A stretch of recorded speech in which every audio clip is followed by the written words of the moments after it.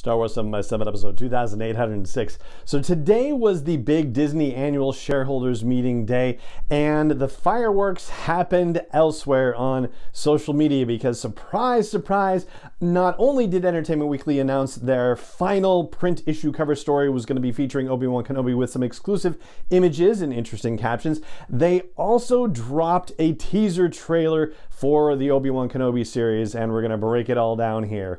Punch it!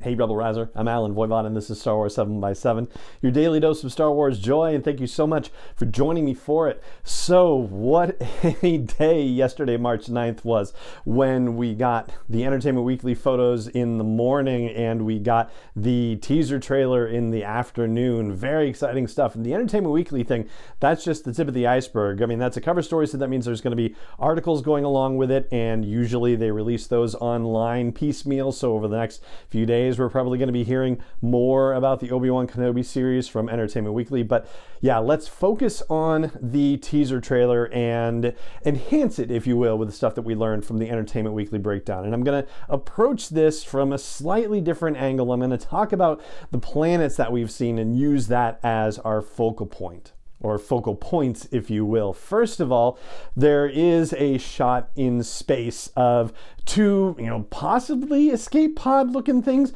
flying away from a ship, and it's happened so fast, it's so blink and you'll miss it, that we don't see a heck of a lot for that. But I'm really looking forward to seeing some frame by frame breakdowns, especially from the Star Wars ship experts out in the world. So that's not exactly a planet, so we'll call it a location. All right, we'll do that.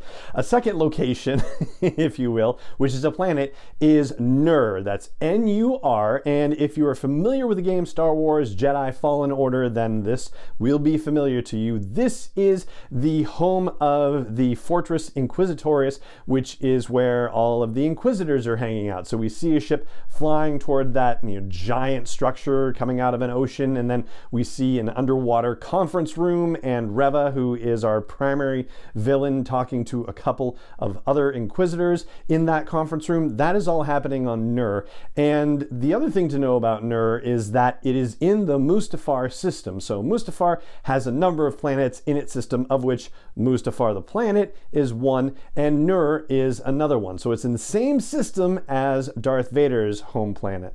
And it's not exactly clear whether we're seeing the back of the Grand Inquisitor or if we're seeing the back of someone like maybe the fifth brother in that conference room scene. But then there's somebody off on the left as well. And then, of course, we've got Reva and then, potentially this Grand Inquisitor. But it looks like we may have as many as 4 Inquisitors showing up in this series, which is just mind-blowing. So that's what I've got for you about Nur.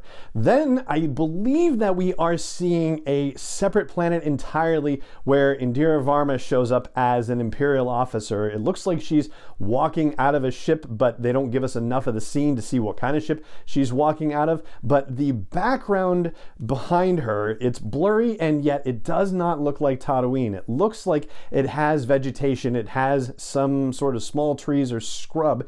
And so that does not seem like Tatooine, and that doesn't seem like Dayu, which is the other new location that we get to see in this teaser trailer.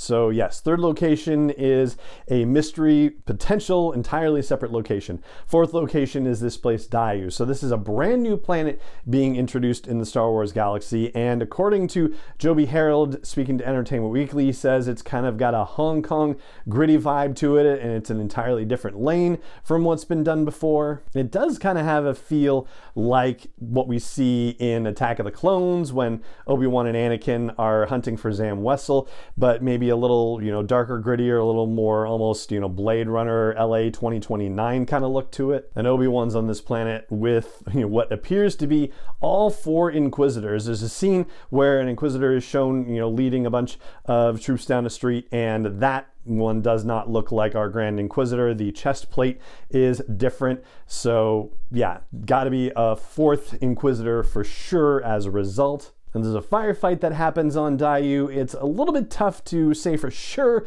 that it's Obi-Wan Kenobi who's under fire, but it sure does look like it. He's being fired upon from two different directions, and he is only using a blaster. And there's another scene where Reva, the Inquisitor, is facing down a shadowy someone with a blaster in an alleyway, and you get the idea potentially that maybe Obi-Wan is using a blaster, not using a lightsaber, to try not to draw attention to himself as a potential Jedi, which that means at some point he's going to have something to say about how uncivilized blasters are. And Daiyu is one of two places that we get a good look at the face of the Grand Inquisitor. The other place, of course, is on Tatooine. It looks like he shows up there as well, and it looks like maybe multiple Inquisitors are on Tatooine too. So before we get to talking about Tatooine as the final location that we'll talk about, let's take a moment to talk about the Grand Inquisitor, who's played by Rupert Friend in this, who does not appear to be, and sorry for the pronunciation, a Pauwin.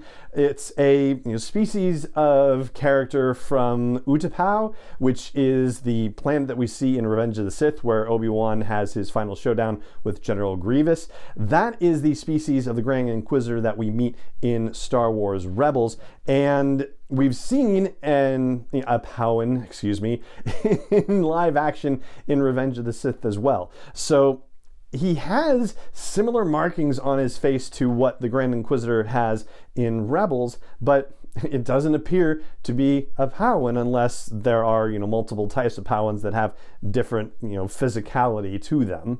But it occurs to me that it doesn't have to be just one person who's ever held the title of Grand Inquisitor, so maybe this was the Grand Inquisitor prior to the events of Star Wars Rebels. I suppose that's possible. Also, it's just possible that this is how they have imagined the Grand Inquisitor for the Kenobi series, and it is the same Inquisitor as Rebels. We don't know yet. I think, the jury's out on it, but yeah, it does seem like, an unusual, casting, or not casting decision, but costuming decision or creature department decision to, do that character in a way that, doesn't seem to imitate Rebels when they did, such a good job getting so close with Cad Bane in live action. So yeah, we'll have to see how that plays out. So now that we've set the stage with the Grand Inquisitor, let's talk about that final location, Tatooine, and the voiceover from the Grand Inquisitor that consumes much of the real estate in the trailer. So he talks about how the key to hunting Jedi is patience. And he goes on to say they cannot help who they are. Their compassion leaves a trail. The Jedi code is like an itch. And finally, he, presumably Obi-Wan Kenobi, but maybe not known exactly to them at the time, cannot help it.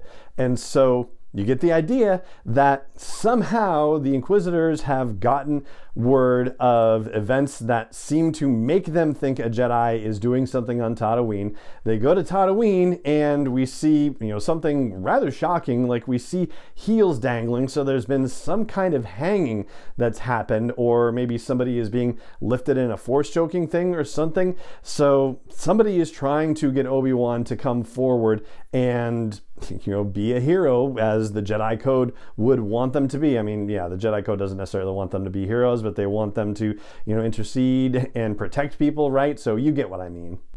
And part of the crowd witnessing these actions, Uncle Owen, Joel Edgerton, is in the crowd, and there is an additional photo in the Entertainment Weekly releases where he is face to face with Reva, the main villain Inquisitor for the series. Now, of course, we know he's going to survive this encounter. That doesn't necessarily make it any less tense, but still, the Inquisitors somehow have a sense that Obi-Wan Kenobi or some Jedi is on Tatooine, and so you get the idea that, we've talked about how we knew that it was going to be on Tatooine and then Obi-Wan was going to go off on quote-unquote a rollicking adventure, but what that would look like, we didn't know. Right now, we're almost getting the impression that with the Inquisitorius on Tatooine, Obi-Wan Kenobi's reasoning for leaving the planet might be to try to lead the Inquisitorius away from Luke Skywalker.